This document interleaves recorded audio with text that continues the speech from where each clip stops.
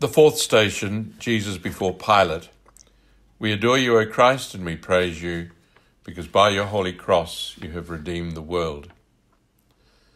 Pilate then called together the chief priests, the elders, and the people, and said to them, "You brought me this man as one who was perverting the people, and here I have examined him in your presence, and have not found this man guilty of any of your charges against him. Neither has Herod, for he sent him back to us.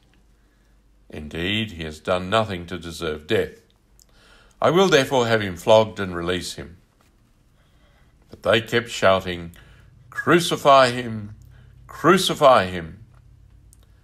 So Pilate gave his verdict that their demand should be granted. We pause.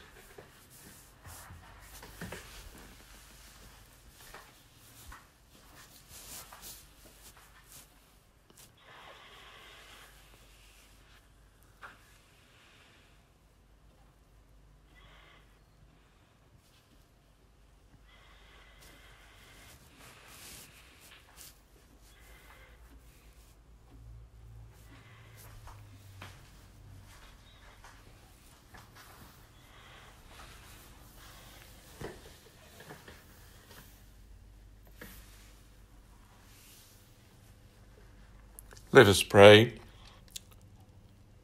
Lord, make me realize that when I obey those in lawful authority over me, it is you whom I truly obey.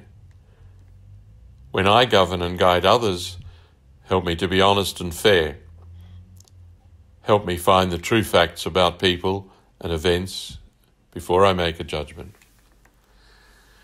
Your body pure and holy, disfigured by the scourge, your head so bright and noble, with thorns they tried to purge.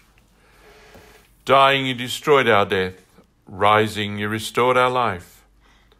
Lord Jesus, come in glory.